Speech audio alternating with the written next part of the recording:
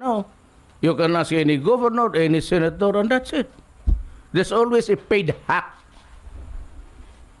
It's not only in other professions. Police, do not ever think that you are in a field of purity. Tapos magsalita kayo din, Yuslami. Umaga, bagong Pilipinas. Ako po si Noel BC at ito ang One News. Report, rewind, react, respect.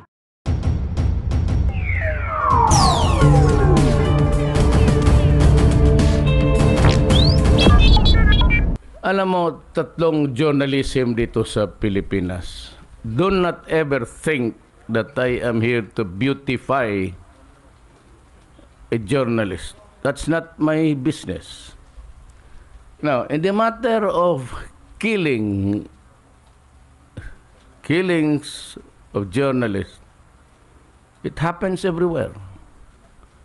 Now, there are three kinds of journalists in this country. Those who are the crusaders, telling the truth, bearing it all before the public. And sometimes they hate big business, or those who cannot tolerate the truth being exposed to the public. To yung mga crusaders, and they do not accept money. What is very important to them is their profession and telling the truth to the whole world. Ito yun. Then there's a second class of journalists in this country. Yun yung mga mouthpiece ng vested interest. It could be mining, defending the miners. It could be anything. It could be something which is an agent for whatever, and those engaged in businesses or enterprises which need to be defended, and that's what they call the publicists and the PROs. The third is the low life of journalists. Ito yung nagbabiyahe, accepting money from illegal sources, exposing wetting, and in return keeping shut their mouth and receive money. And these are the guys whose greed is unlimited. So they are paid now, then they ask for more, and if there's nothing coming their way, they talk more, they destroy people and family, and they die. Yan ang tatlo. And I'm sure that all the senators, all the congressmen, all the governors and mayors and councilors of this country would find agreement in my statement. It's about time we bear each other. Huwag tayong magbulahan. Let us not deny each other the truth. Para wala kang ang problema kasi dito, when you ask a question to us sa mga politiko, it is as if the person killed is a saint. Just because he's a journalist, he's not supposed to be killed because he's a journalist. Huwag na tayo magbulahan dito. I'm saying this without excuses. No apologies, no nothing. You like to hear it? Fine. If you don't, so be it. That's the truth. Huwag tayong alam ninyo yan. They abound, the vultures, pretending to be journalists. Ang problema dito, every son of a bitch who claims to be a journalist makes money out of it, mulking money, extorting money from the people, and he is killed and he is glorified because he's journalist. Kung ganon, if that is the case, then urge everybody, yung walang trabaho, if you do not have any work, and you have graduated from college, be a journalist and make money to the hilt. Huwag tayo magbulahan dito. Yun talaga ang journalism sa Philippines. That is the truth. At ako lang ang kakapagsabi sa inyo. Oh, why do I care? It's the truth. You can ask any congressman now. You can ask any governor, any senator, and that's it. There's always a paid hack. It's not only in other professions. Police, do not ever think that you are in a field of purity. Tapos magsalita kayo din, Yuslami, for what? God. You must be joking. You must be joking. Huwag ninyo akong sasabihin ko sa ito. Dito sa Davao, kay mga Diyos, may gusto akong upakan. My son wanted to just buy plastics. Pati anak ko, hiningian pa ng mga ulol. They think that it has something to do. Because you accept into your field journalist people who they could not even write straight sentence. Then they go there to their publishers, write anything, and the proofreader will correct it. And he goes around asking money. You want to see it?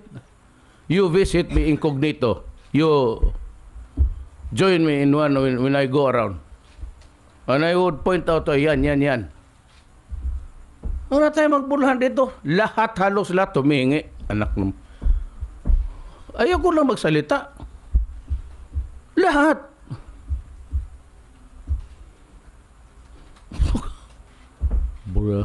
I said, no apologies. You like it, fine. You don't, what's your problem? I said, I am not here. I cannot protect all journalists all over the Philippines.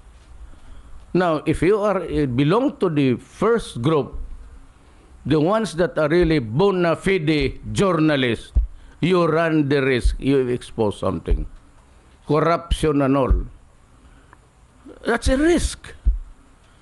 It's like soldiering. You join the army, there's always a chance that when you go out today for a patrol and you get an encounter and you're killed. In journalism, you speak the truth firmly, then you invite danger. Well, of course, we'd want to protect you.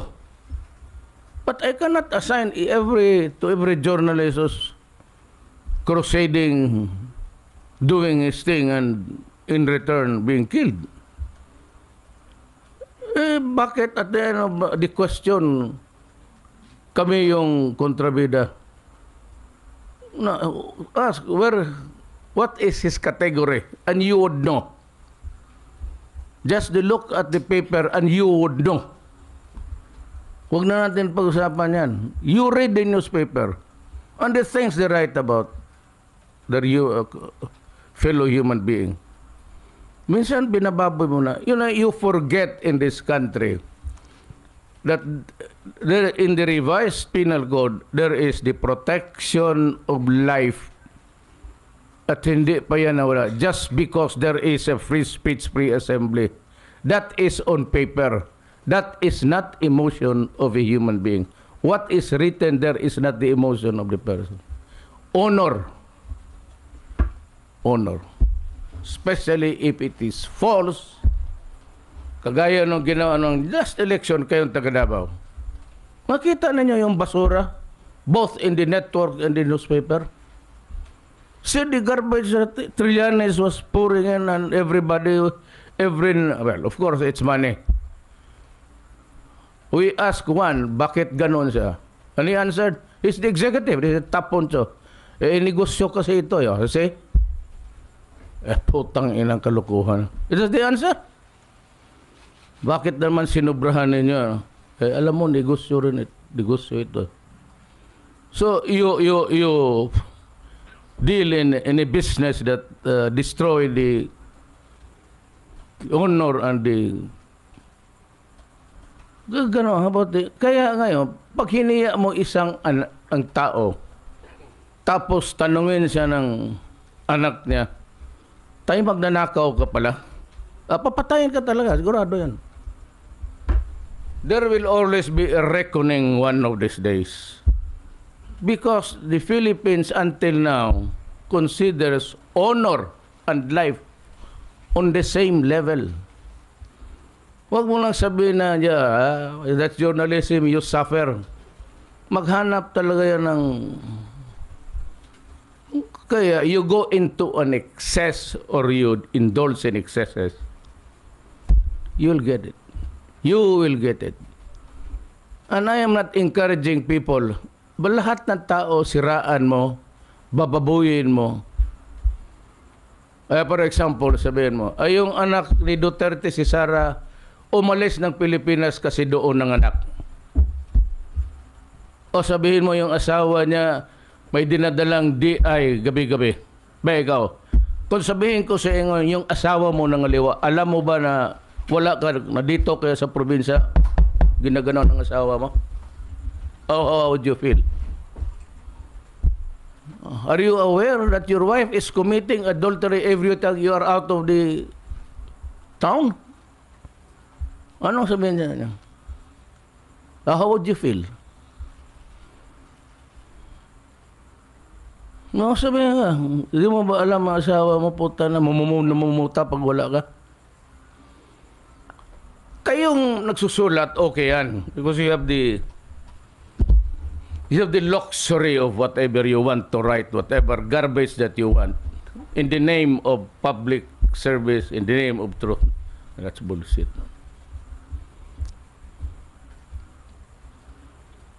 You go to a bank, tapos maghingi ka, like what Pala did. He was extorting money everywhere. And he would say, do not deposit in that bank because it's losing money. It's about to close. So everybody was paying him. And there was this confrontation by the KBP. There was this discussion about his behavior. What did he do? He went to that meeting at the Upper View carrying an Armalite. So, he was a journalist. He was threatening the broadcasters. You, media from Davao, should tell the media outside. Ganon nangyari. And is that journalism? We're about to, in the group of KBP, kapisanan ng broadcasters sa Pilipinas, it's a self-regulating body. And there was this discussion that day about censoring him. He went there with an Armalite and with a group of goons and threatened to kill people. And you say that is a hero. Putang ina. Anong klase? Kaya pagka ganon, no apologies. Bullshit. You want it? Fine. If you do not accept it, so be it. And so, magprangkahan na tayo. It's better to tell the truth and agree on the truth rather than play bullshit with journalism. Alam, lahat istasyon ng TV. Pera-pera yan. Sagutin ka, negosyo lang ito eh. So you sacrifice the truth because pera-pera lang ang negosyo ng mga TV networks. Kung, when they do it and they would say, well, tao lang kami. We are all human beings. Pag kabila, kami dito, kasi demonyo lang yan sila. Dapat talaga ma-expose. And to tell you that you sacrifice human dignity and truth for money, all of you, may mga newspaper, may mga... It's about time, just like the priests in this country, just like the bishops and bullshit. Nothing is going right here.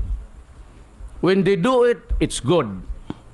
When they ask, even aware of the separation of the church and state, you ask vehicles from the president and you get SUV. And when the excuse time comes and you say, it was for charity, a luxury car for charity, my dear bishops. Isa pa kayo mga putang ina. What a hypocrite society. When you fondle us when we were young, going into confession, holding our prick, and asking us what are our sins, and you keep funding us while we are pouring out our sins, then you pretend to be the righteous institution in this country. At kung mag-atake kayo, church, journalism, politicians, police, all. There's a veil of hypocrisy. Let us unveil it so that we can understand each other and live in a democracy that is run by truth and not by vested interest or people who pretend. It's the pretension dito. Tapos your advice, you know, Mayor Duterte, if you are really a victim of abuse and the rest of your class, why don't you file a case? You know, a stupid statement from, it happened when we were first years. That was in 1950s. To whom shall we file a case? Itong si Oka Cross, another idiotic bishop. Who do you suggest file a case? When will you file a case? That's acts of lasciviousness. It prescribes in about 5 years, 10 years. There's no more crime. What court shall hear it? The priest, he's in hell now. Long time ago, he died. How much did they pay the offended parties? 25 million. Thank you for watching. Please like, subscribe, and click notification bell for more updates.